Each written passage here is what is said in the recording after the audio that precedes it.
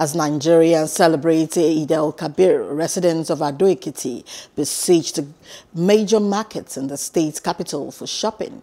This year, many civil servants are dealing with the non-payment of about 4 months' deductions by the Ekiti state government, in addition to the high cost of food items.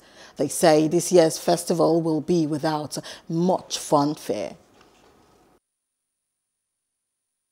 This year now, the things has changed entirely.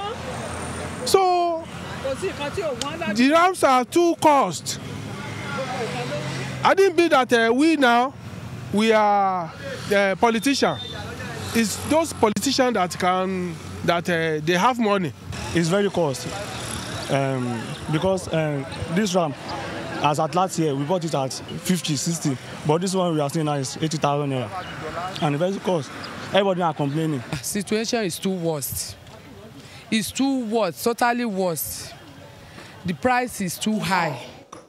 Meanwhile, the Nigerian Security and Civil Defense Corps has assured residents of the security of lives and property before, during, and after the celebrations.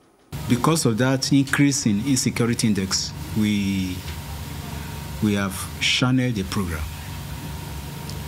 Our men have been deployed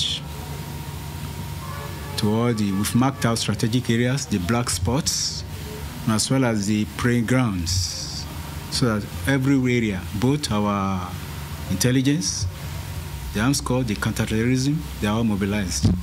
Hello, hope you enjoyed the news. Please do subscribe to our YouTube channel and don't forget to hit the notification button so you get notified about fresh news updates.